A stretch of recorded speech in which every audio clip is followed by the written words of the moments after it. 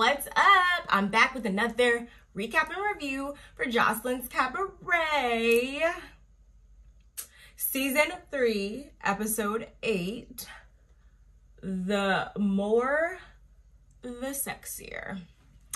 So guys, as usual, I'm Janice, Barb, whatever you would prefer to call me. Just do not call me Janice or Barbara. And today's candle of the day is Midnight Blue Citrus by Bath & Body Works. Okay, let's get right into it, shall we? So guys, this episode kind of like just disgusted me, really, honestly. Like, I just was sitting there like pretty much for a lot of it. So I'm gonna just say that. But nevertheless, episode begins where it left off last week. Oh yes, sorry. Don't mind my appearance. I'm about to work out directly after this, so that's why I'm, you know, looking like this, whatever. So back to what I was saying. The episode begins where we left off last week, and that is with Joseline throwing apples, yelling at Chanel. Okay, so apparently, I guess Joseline was talking to a producer or whatever, and the subject about the conversation was about the makeup artist. And Chanel went back and called him and told him what was up pretty much, and just gave him a heads up not to be running his mouth or whatever, I guess. And if we know from last season that Joseline doesn't like when the ladies go and like discuss things that were said in the house or that she said or whatever.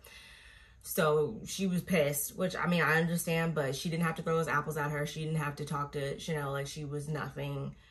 That could have honestly been a conversation. She didn't even need to showcase that in front of all the ladies. It could have been her, Chanel, the makeup artist, and Amber, because I didn't even get to that, but that they could have all did that. She loves to put these women on blast and make a mockery out of them, and I'm not here for it. So how Amber's tied into this whole thing is because apparently she was talking to the makeup artist. Apparently, according to him, behind the truck, whatever, you could see it on the camera, that, and when they were speaking, she disclosed to him that they don't really need Joseline, she don't need her, blah, blah, whatever. So again, that's like a second pet peeve of Joseline. Like, you don't need me? This don't need me? Like, this is Joseline's Cabaret. Like, what you mean you don't need me? So then she was pissed more so even at, more than Chanel, she was pissed at Amber. So then Amber, she's there, she's trying to speak her piece, defend herself, whatever. Her and the makeup artist go back and forth. And I was just like, okay, I understand if someone's painting you out to be a liar, totally understand. But Amber, I wanted better for her because she just keeps getting to be in the middle of all of this stuff. And it's like, maybe she just is like, not that she's too emotional as a person, but I think she just cares too much or whatever, or has too high expectations for the other people in this house. She even said it. She was like, you know, no, I'm mad at all you just because you guys don't have my back and blah, blah. And I'm just like, why you don't expect that from them, whatever? Because as soon, prime example, Joseline asked the girls, you're like, you guys believe her? You think she said that or whatever? And Lollipop's like, yeah, I think she said it. All she does is talk shit. Like, they don't have your back. They don't, so stop holding them to a higher standard than what they continue to show you. And before we could even be done with that whole thing, Amber's like walking up and she's like trying to get Joseline's attention and hit her or nothing like that, but she like taps her on the shoulder or something like that. Joseline whirls around and is like, back up, don't touch me, don't put your hands on me with your dick grabbers and blah, blah, blah. And I'm just like, I understand it because she was obviously paying, even if someone has a good intention, sometimes like you don't want to be touching those moments because you could just react. Or I get that, but it seemed like, and if you have not watched Jamie That's Me's quick chat review about this, definitely go check it out, because she brought up a very good point when she said that, you know, well, it never, we all know that Joseline really didn't even want to probably pick Amber from the get-go. Chanel should have had that spot from day one, but since she likes to hate Chanel so much, not hate on, but she likes to hate her so much that she picked Amber instead. So since she did that out of spite or to be petty, that probably, she just never really saw it for her. So she took this as an opportunity to just get her out of the cabaret or just to throw her to the side. I think that's what this was, honestly. Let me know what you guys think in the comments below. But that's pretty much it. They, you know, some more things were exchanged, whatever. So after that whole thing, Amber, she's like, go to your room. Like, what is she like? Was she Bonnie Bella's age? Like, make it make sense. Like, makes no sense at all how she gets off treating these girls. It just, ladies, it just doesn't make sense to me, man. I'm still at a loss. So now that Amber's out and they were gonna, so that's one spot, plus they were gonna pick another girl anyway. So who did they pick? They pick K Capri, which I was like, okay, cool, that's fine. She did a good job, not mad at it at all. Raven is the next person she picks. She did all right, whatever. She has a nice look to her and stuff like that, so whatever, fine, even though I don't like the stuff that comes out of her mouth or how she acts half the time, but not my business. So after that whole thing, it's also Amber's birthday, by the way, or Raven's birthday, by the way, so we hear about that throughout the entire episode.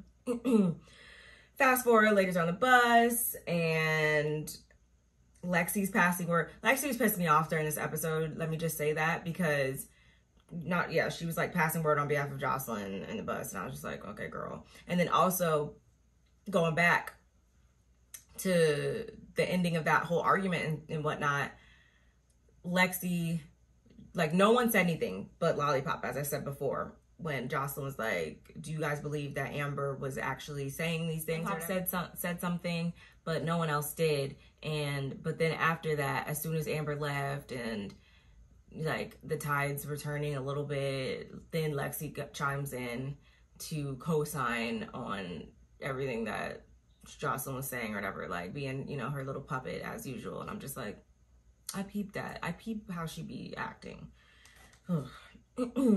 But moving back on, they're on the bus. She says what she has to say to the girls, and everyone takes it well, whatever.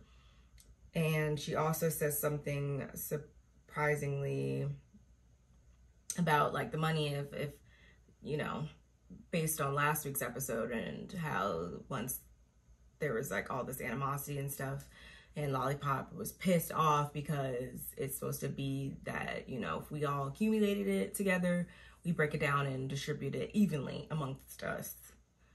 And so when Lexi brought up money and said her piece about that on the bus, I thought it was going to be some problems, but Lollipop didn't say anything. No one said anything. It was what it was. So meanwhile, they get to the venue. I will say, it did look like there was even more people the second night than there was even the first night. So I'll give it up for that.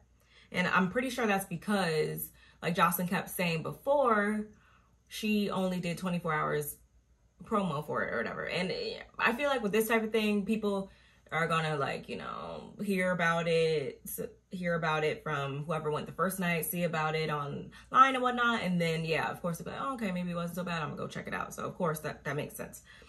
But everyone's pretty much chilling except like Raven. She was just like, the way she was just talking this entire episode, like, it's kind of like the whole time she was like talking as if she like killed shit, and I'm just like, you know, I really should have been Chanel's spot, but whatever. Like, all she does is her, you know, a couple little moves. Like I said before, like, she has a very nice body, she has a cute face, like, she's not bad looking or whatever. She definitely has the cabaret aesthetic, I guess you could say, but she doesn't know as many like moves, tricks, all that as a lot of the other girls or whatever, I feel like. So it's just like, she just kind of like, I guess, plays up her sexy, and that's fine or whatever. But the way she was coming off this entire episode was just like, kind of like she kilted, or like, she, you know, trying to have like this fake humbleness. No, I was disappointed in Chanel because, you know, like just how she's talking was just like, girl, like shut up. Like, you know, your head is like as big as this room right now, and you just want to keep like, I know I peeped it. And they're out, so then they're out back before the show starts. It was K Capri, Raven, and Riri, and they're smoking, talking, whatever, and it just, I don't know, it was just, they just sounded like his asses to me. It was just, ugh, I just, like, now everyone's in a good mood since they got selected for the cabaret and whatever, and they're not all talking, looking all pitiful, sounding like haters. Like, I get it, but at the same time, it was just like, y'all are just, especially seeing the journey that they had and the things they had to endure to get to this spot, like, I don't think it was worth it, but that's just me.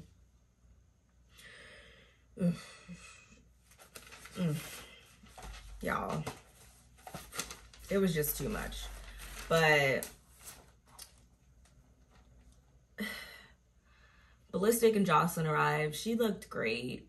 She looked really nice. I hated her. She had a new confessional look this week, and I hated her wig, y'all. I hated her wig.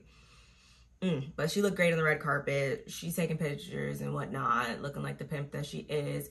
And the girls come out and join her. And it was, you know, fine for the most part. I did pick up on one thing that she said, and I was just like, why are we even doing this anymore? Like, why am I even watching this anymore? I just keep asking myself that. Yet, I'm here again for another week. But nonetheless, Joseline said at one point on the red carpet, she's like, yeah, they don't have to whore around anymore, you know. And I'm just like, okay.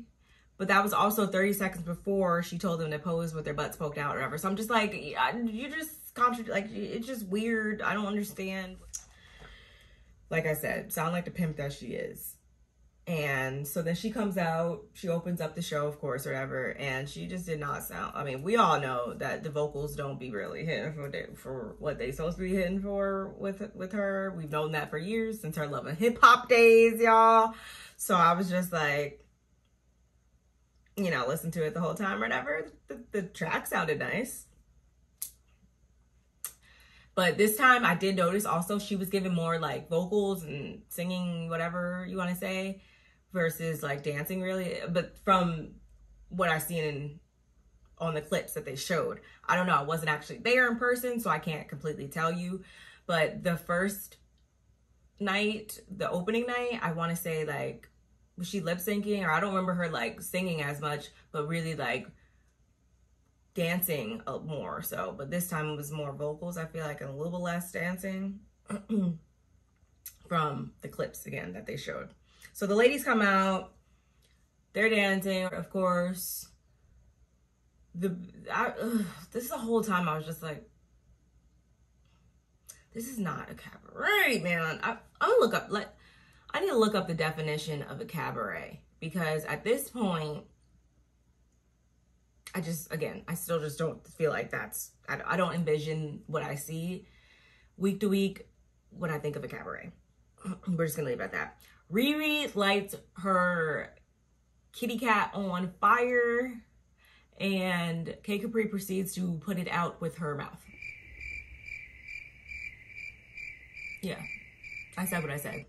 We'll leave it at that. And so then they're pouring shots in people's mouths. Joseline's out there dancing, whatever. Raven's got her top completely off with her botched boobs that I just really just... And I'm so glad somebody else finally said something about them, because I just be looking at them every week like... And it's not body shaming, because clearly she got some enhancements and whatever. It's not her natural... Those are not her natural boobs. Decided to go up under the knife, and I just don't feel like that's 100% the look that she was going for, that whole lot. Anyway, whatever. Afterward, we wrap up with Joseline singing happy birthday to Raven. She has everybody in the club singing happy birthday to Raven, whatever. She has a cake and everything, which only further inflates her head up. I'm pretty sure she's dancing, doing her thing or whatever. Lexi drops the cake by accident, and Jocelyn's like, what the, she's like pissed off, like, really? We can never have no nice things around here. So then what does Lexi do to alleviate all that? She picks up, you know, the icing, whatever, smears it on Raven's boobs and licks it off of her nipples. Sex sells, right? Okay. But anyway, that was pretty much it, you guys. Next week we do see that Amber, I thought she was leaving the house. I guess not. I don't understand why she, whatever.